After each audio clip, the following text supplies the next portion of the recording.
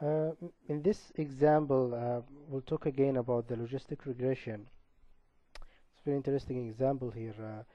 We have 1,300 patients. We have their outcome. We code them 0 and 1. 1 survived and 0 is dead. We have their age, the stage of their disease, their tumors before the treatment, their gender. Again, we code them 1 and 2 actually. We have their medical comorbidities, that mean their additional medical disease. 0, that they mean they don't have just one more medical problems, 2 and so on. We have the treatment, whether placebo or the treatment itself, and the cycle, how many times we give the treatment to the patient. So we would like to predict the outcome here, whether the patient died or survived, from these variables. Initially, you can do some screening for your data to see if there is any association between the variables and the outcome, and you can do that with cross-tabulation regarding the categorical variables. You can go from descriptive statistics, cross-tab, and you will select your outcome in the row and your categorical variables in the columns here. So you want the percentage here. If you hit OK, this is what you'll find. So what you have is some data about your outcome. You have 1,309 patients, and you don't have any missing cases here. For the outcome and the stage of the disease, it seems to be that the death is usually with higher stage.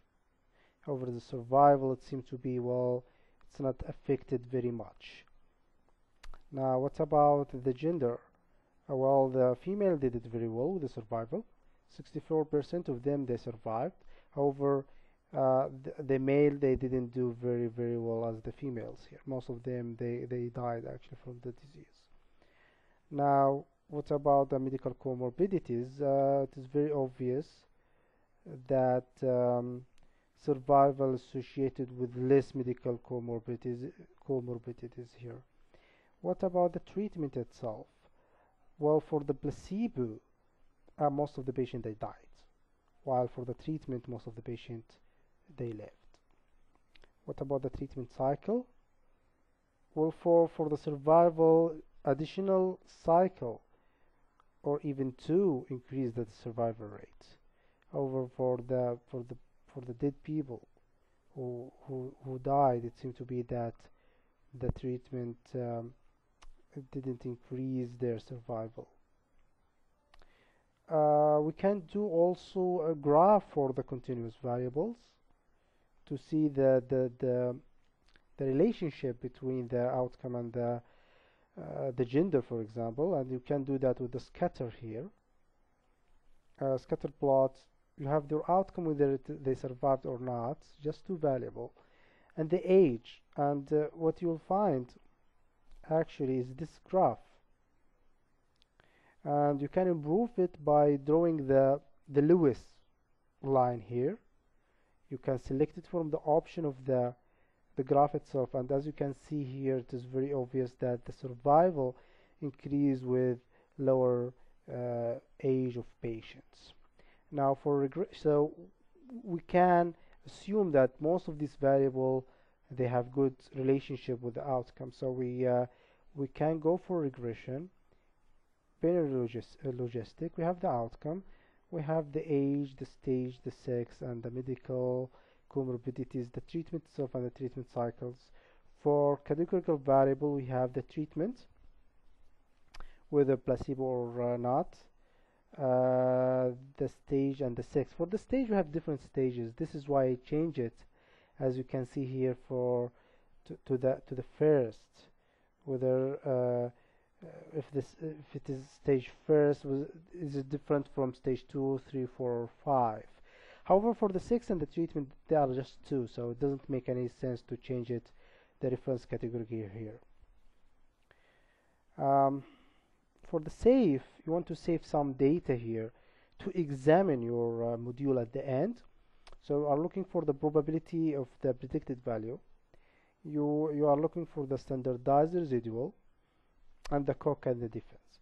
So in general, we don't like to see values more than 1 for the cock and the f beta.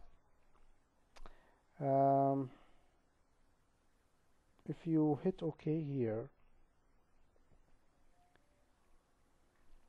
initially you will have the coding. So he coded 0 for dead, 1 for survived. This is the coding for the stage. For placebo 1, treatment 0, female 1, and male 0. So he started building the model without any variable,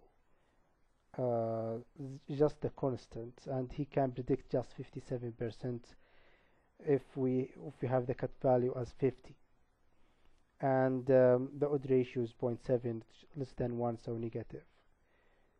So he didn't include these variables, and most of them they are significant. So he started to build the model, and as you can see, we selected the forward one, so he started to add variable and another variable, and as you can see here up to step 4, so he added almost 4 variable at the end. It was significant also, and -2 likelihood ratio decreased, so the model fitness increased actually as this number decreased, and at the end we can predict up to 30% of the variability in the outcome with our model, as indicated by the Cox square here. So what we have in the so what we have variable in the equation, we go directly to step 4 where it was significant. So the age was significant and the odd ratio was below 1, so it was negatively associated with the outcome. As the age increase, the outcome usually is poor, which is dead. For the stage again, it is significant, and the odd ratio again below 1. So as the stage increase, the odd ratio decrease. That means the survival also decrease. What about for the sex? It is significant, and the odd ratio is 9.3. So the female, they did very well with the outcome with the survival. Medical comorbidities, it is significant, and it is more than 1 here, and it is not crossing 1 here. So as the medical comorbidities increase, usually the survival again is not that good. So we can see that the treatment and the treatment cycle is not included in the model, so they are not significant.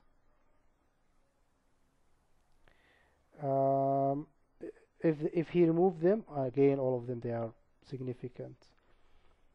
Variable not in the equation, we go to step 4 directly. It is the treatment and the treatment cycle. So from this example, the treatment was not a good predictor of the outcome.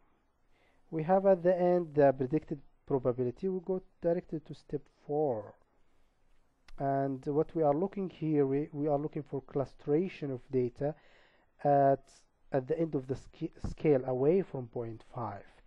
That means that your model is well fitted.